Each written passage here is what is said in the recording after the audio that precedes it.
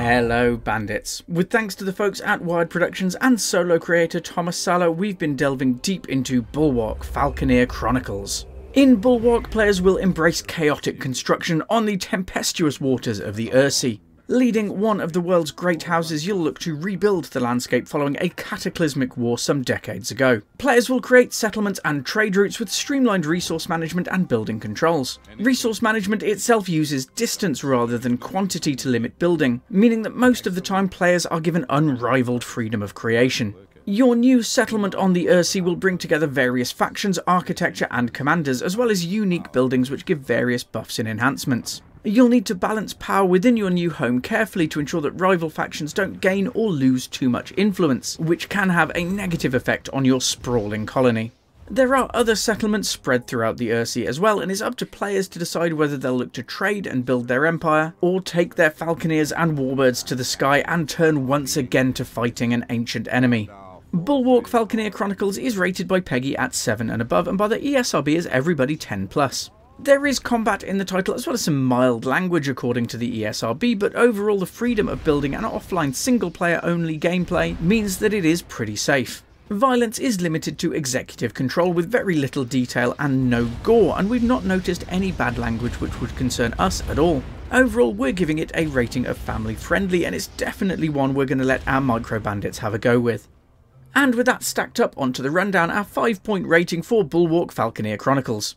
Gameplay 4. While it's been streamlined, gameplay within Bulwark remains really engaging. It's definitely one of the more innovative titles we've seen of late, and it will definitely need long-term builders and strategy fans to unlearn old habits and get used to a new way of working. Overall, I've really enjoyed the chaotic freedom of building and discovery here on the Ursea. Visuals 4. The art style for Bulwark is wonderful and really complements the rough and ready build anywhere nature of the title. There are some rough edges if you get up really close, but most of the time it is a pleasure to look at with some distinct character. Audio 5. The audio in the title really stands out with some great voice acting and decent effects. The score itself is wonderful and is incredibly well complemented by weather effects to help bring the Ursea to life. Narrative 2. There is certainly some narrative here, especially as factions vie against each other, but I would definitely like to see more in terms of story campaigns. It is fairly light touch currently, and I am hoping that this is fleshed out a little more in the coming update roadmap. Replay 5.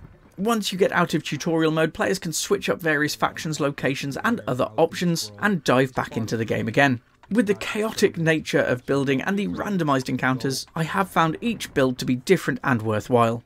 Overall, our Pixel Bandits see what you made me do level for Bulwark Falconeer Chronicles is a very respectable 8 out of 10. Bulwark delivers an innovative and streamlined builder which provides players with a great amount of freedom.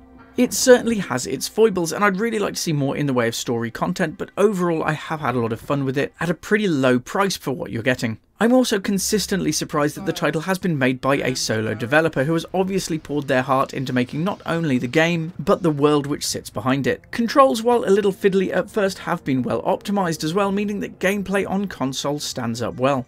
Overall, Bulwark Falconeer Chronicles is a great game to pick up and play as it is, and the developer has already planned a year's worth of additional development, so we're very excited to see where it goes in future. If you're looking for a streamlined and cozy feeling city builder, even here between rough seas and soaring cliffs, you should definitely give it a look. As ever, to provide our review and common sense parent's guide for PC and console, we received 3 copies of Bulwark Falconeer Chronicles from the folks at Wired Productions. And that's all we've got for you today. Check out the extended review at pixelbandits.org for more information on this one. If you found this helpful, a like, comment, share or follow might not cost you anything, but it really goes a long way to helping Pixel Bandits remain ad-free and independent. Either way, we hope to see you again very soon. Thanks for watching.